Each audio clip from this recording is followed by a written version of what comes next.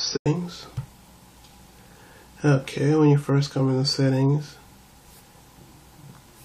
you'll see a list of options that you can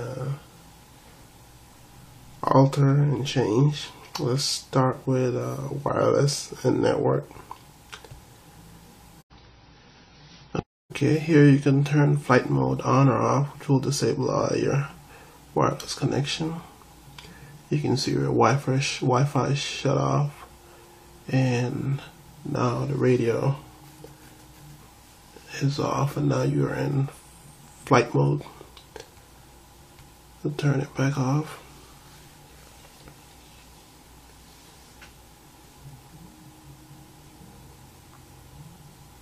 And now we're back online. Under Wi-Fi settings, here is where you're connected. Your Wi-Fi is turned on, and it shows you where you're connected to. This is where you select to be notified of new networks in your area. WPS button connection.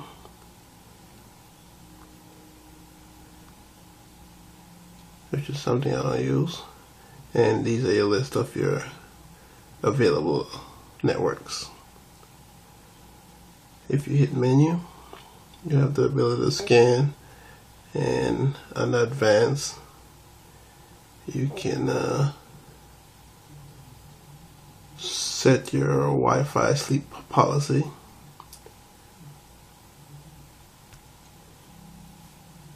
MAC address, proxy, port, and you can set up your IP settings.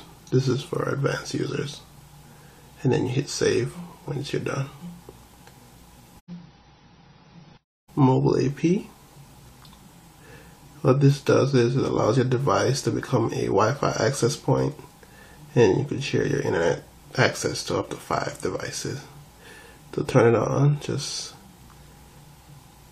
check it, and it'll ask you to disconnect from Wi-Fi.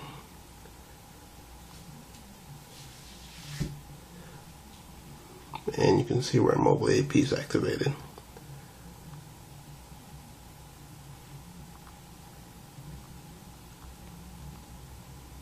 Under settings, you'll see what your SSID is set as.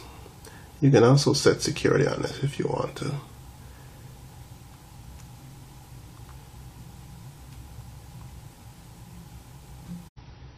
Bluetooth settings, which is currently off. Let's go ahead and turn it on.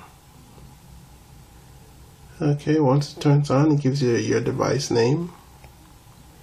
You can change this. You can make your device visible or not, and you can scan for devices. Anything that's in range will be listed right here. And that's it. Tethering. Okay, tethering is disabled because the device is not hooked up to a USB port. But once you hook this up to your computer or whatever, you can also share your internet data connection and go online on your computer. And that's all that does. VPN settings. You can set up and manage virtual private networks. You add a VPN by typing add VPN,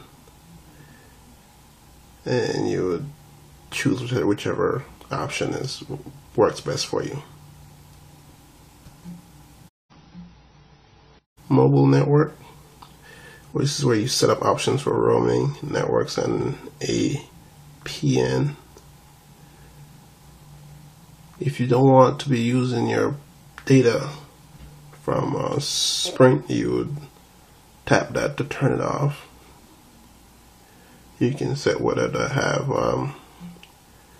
data roaming access point names. That's the name for to access the T-Mobile network mode, and network operators. You can search for networks that are available, and you should see AT&T and T-Mobile pop up.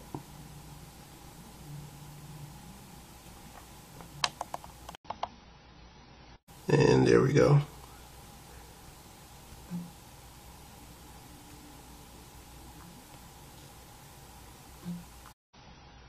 That's it.